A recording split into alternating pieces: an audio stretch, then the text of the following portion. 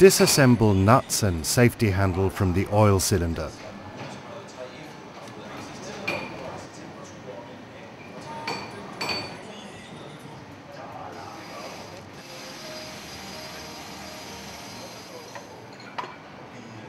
Remove the oil cylinder.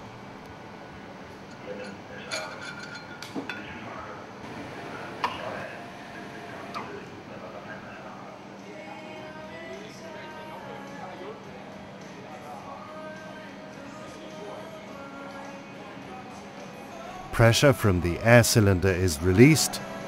Use a screwdriver to press in the non-return valve ball.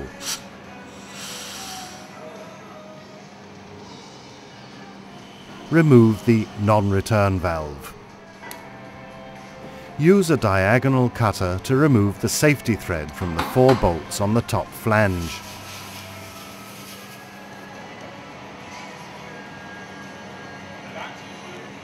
Remove the bolts and the flange.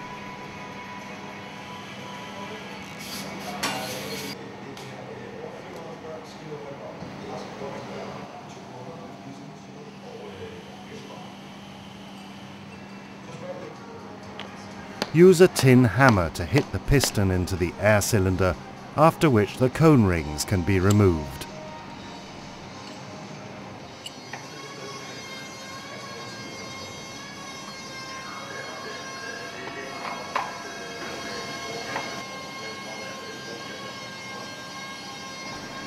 Fit the oil cylinder on the valve housing and remove the valve housing from the spindle.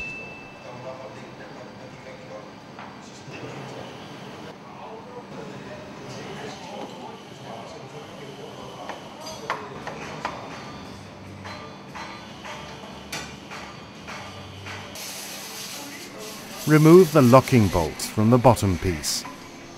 Remove the valve housing from the bottom piece. If the bottom piece binds, a tin hammer can be used to loosen it.